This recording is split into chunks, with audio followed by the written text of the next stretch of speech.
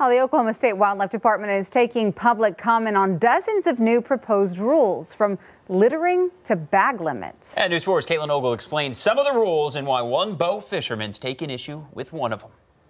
The Oklahoma Wildlife Department releasing new proposed rules for the state. One says if hunters leave behind their shotgun shells, that's littering. Pretty simple. Pick up your trash. Our game wardens, if they find a situation where someone is littering and is leaving shotgun shells, they could write a ticket for that. Another limits the hunting of velvet bucks. That would allow a limited harvest of, I believe it's 10 bucks to be taken in a draw system. A bow fisherman rule gaining attention. A 10-fish bag limit per day on non-game native fish, which live longer and are episodic spawners. We want to provide as much opportunity to the public as possible, but while at the same time conserving those species for generations to come. What's different about bow fishing is that there's not catch and release. Bow fishermen are great for catching unlimited amounts of invasive fish. Stephen Banaszak holds the state record for the biggest silver carp caught in Oklahoma. But Banaszak says spots to hunt invasive fish are limited, whereas spots to catch non-game fish are plentiful. Native non-game fish is going to be over 3 times more heavily regulated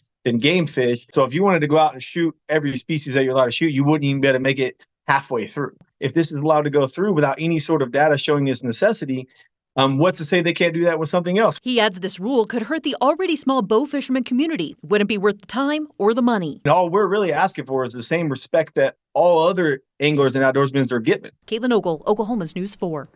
Well, the Department of Wildlife is taking public comment on those proposed rules now until December 8th.